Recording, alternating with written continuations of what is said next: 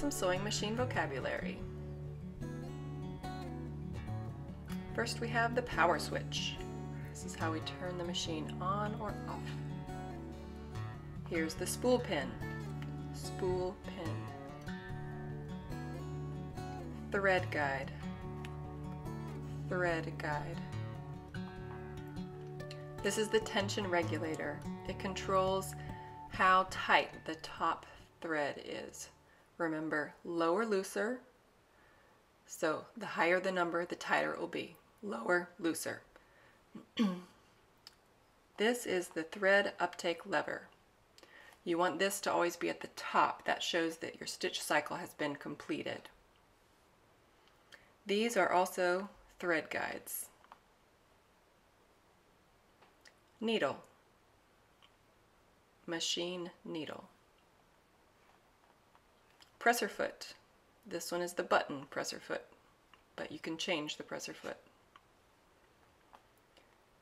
Presser foot lifter. You put it down to sew, but you can also lift it up to make it a little higher if you need to. Needle plate. This has the guides for the seam allowance that you can follow. Feed dogs. Feed dogs move the fabric through the machine. And this is the feed dog lowering mechanism. If you don't want the feed dogs to be running your fabric through the machine, you can move that metal lever and change it. This is useful especially with quilters when they want to draw designs on the quilt that they're making. They can control where the fabric goes instead of it just being fed through in a straight line. Reverse lever. Push it down to go back and do the back stitch.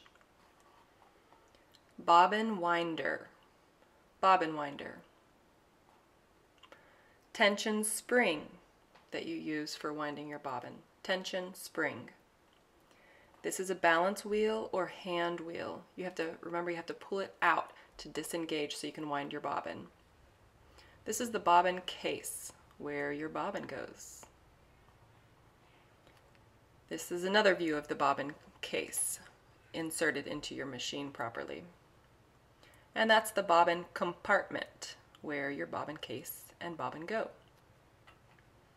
We have stitch selector. Stitch selector, the letters correspond with the chart there on your sewing machine. Stitch selector. Stitch length regulator. Length. Stitch width regulator. Width.